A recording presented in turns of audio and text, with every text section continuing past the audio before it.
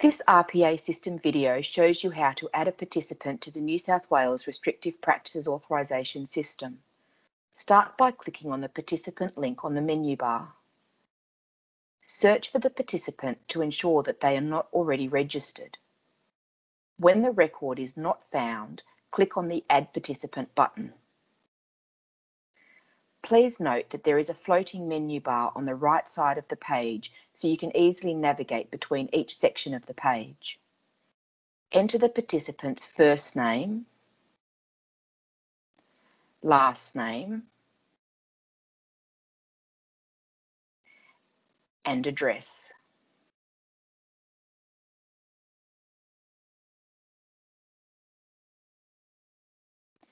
Click on the suburb search function and start typing the suburb name, then select the correct suburb.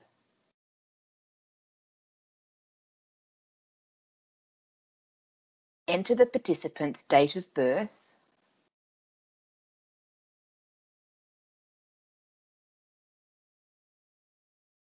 gender,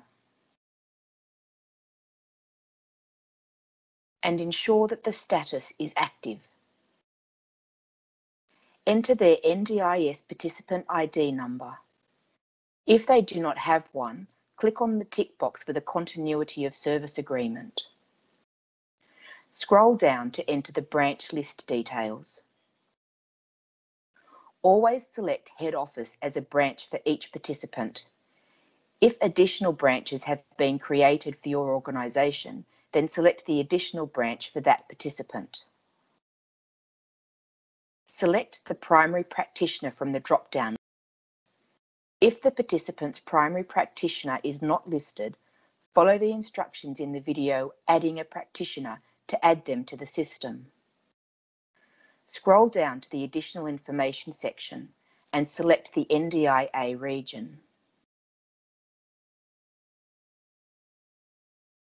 Select the person's Aboriginal or Torres Strait Islander status from the drop-down list. Select the appropriate response from the drop-down list as to whether the participant is from a culturally and linguistically diverse background. Select the accommodation setting from the drop-down list. Then select the primary disability from the drop-down list. Click Save. Please note that you will not be able to save the record until all mandatory fields have been populated. You will now be able to search for the participant in the participant page and create a new RPA form as needed for this participant.